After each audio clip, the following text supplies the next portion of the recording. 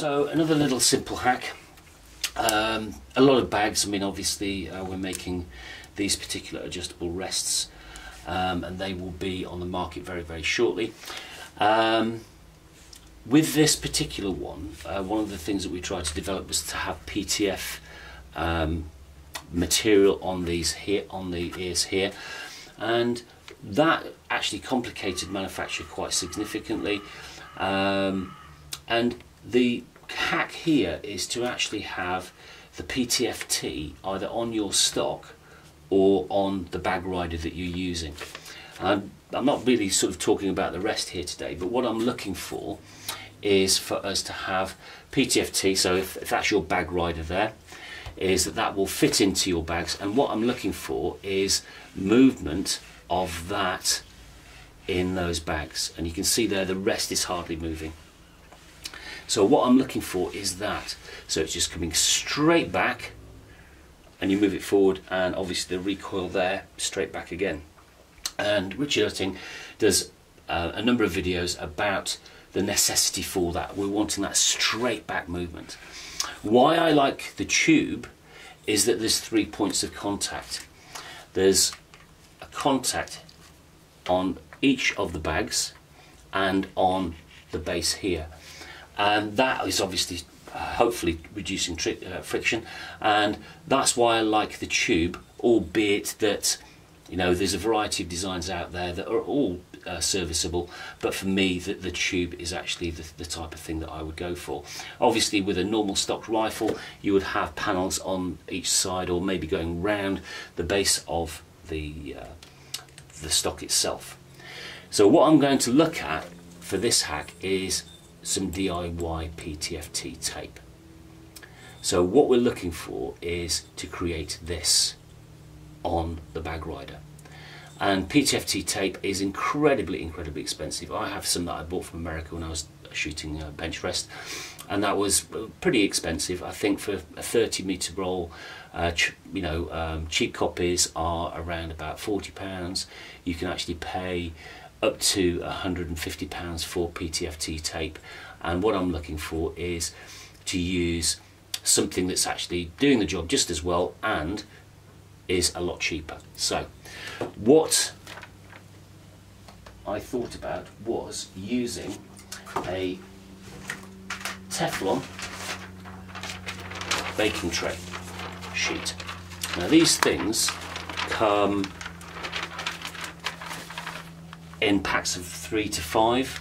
I've got a black version here because it's actually a Teflon sheet, and I've done a variety of tests on this, and obviously one of the things I did do was an abrasive test that's just there to see how hard wearing it was. The tape, whether you buy the expensive version or whether you buy the cheaper version, is going to go. These sheets I think are actually the specification is up to 200 degrees, not that you would need that, but that takes quite a bit of wear. So these Teflon sheets here, what I'm looking for is to use a tape on the sheet.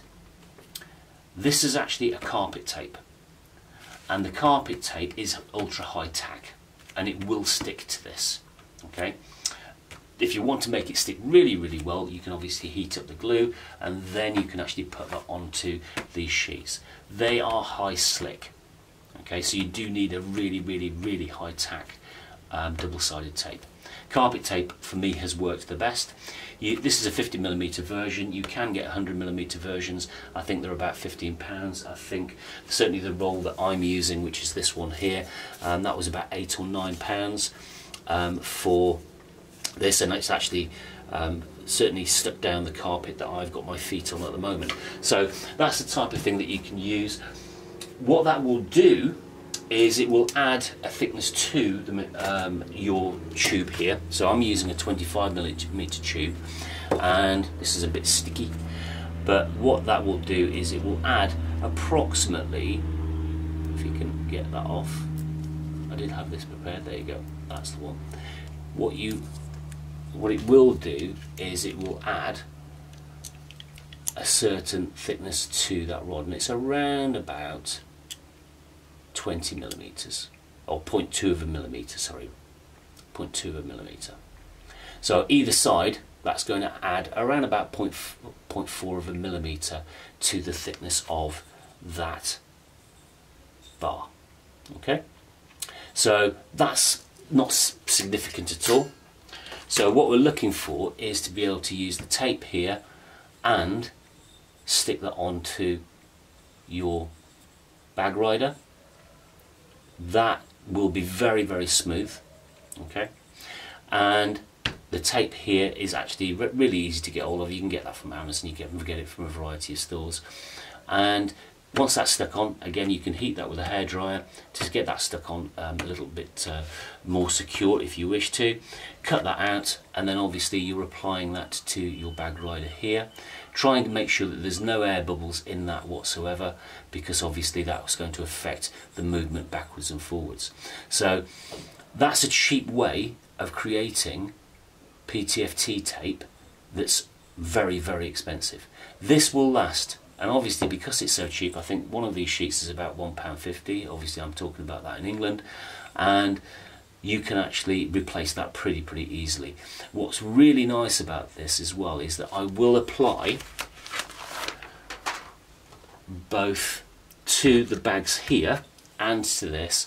I will apply some sort of PTFE dry lube or a silicone dry lube, because what I'm looking for is hardly any movement there whatsoever. Okay, so I'm getting very little movement. All that's happening is that the rifle is recoiling in that bag. That is helping against the Kajura fabric that we've got here. Putting PTFE lube on this, and this actually just aids that process. But what I'm looking for is that really simple movement. And obviously in your bags you do want to make sure that it's actually exactly what you want. I've gone for a 25mm. Some people will say that's too bulky, but it works for me. You can obviously use thinner tubes. Working out the diameter for the tape, a little bit of simple maths, pi d, making sure that you've got the circumference. It comes to about, and you want about a 5mm overlap there, it comes to about 84mm that you need in terms of the distance around that circumference just there. So a little bit of a hack that would possibly help. You can buy this in a variety of colours. I think you can get silver. Certainly the Teflons here, I think it just came in black, but you can get this type of material as well. I find this a little bit more coarse because you can feel the fabric there, but that's another type of baking tray.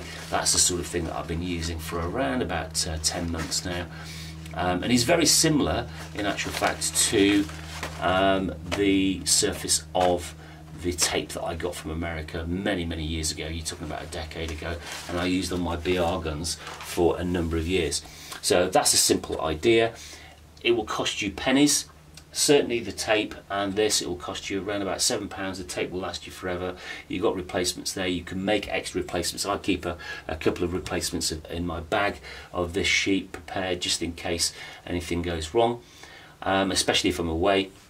And what we're looking for is that smooth backwards and forwards motion, and hopefully that's of use to people. Thank you, and thank you for watching.